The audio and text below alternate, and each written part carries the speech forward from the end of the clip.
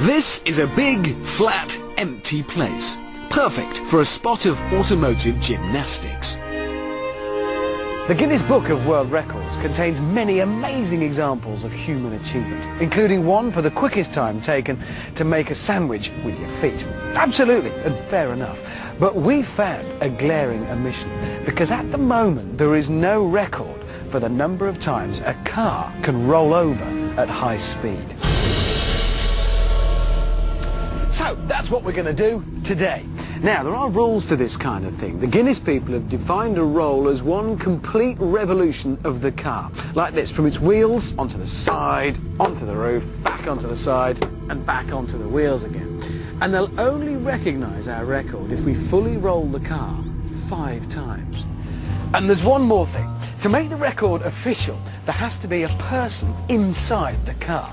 And it's going to be me, who introduces you to Steve, our stuntman. So, what kind of car is Steve going to risk his neck in? Is it a hefty Hummer or some Renault with a 5-star safety rating? Oh dear, no. In fact, it's a 1991 Ford Sierra Estate. There is some logic to our low-budget lunacy, though. You see, the Estate's curved, tube-like shape should help keep it rolling over and over. Now, for this to work, we also need a massive amount of energy going through the car when it rolls. So our stuntman is going to belt down the runway at 60 miles an hour and make a violent, sharp left. Then, for good measure, he's going to yank on the handbrake.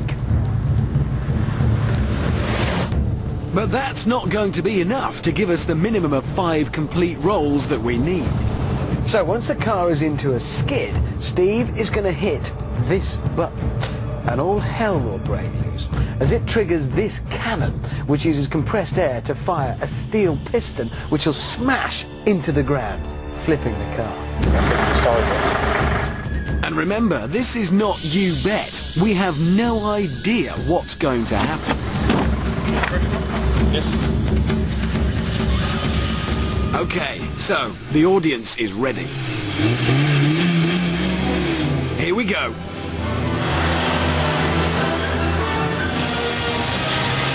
For this stunt to succeed, timing is crucial.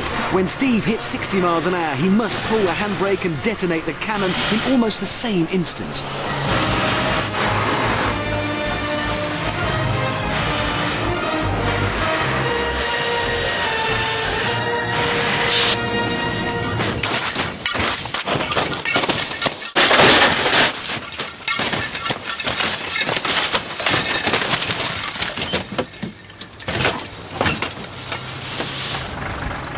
Well, obviously they're seeing if his head's come off.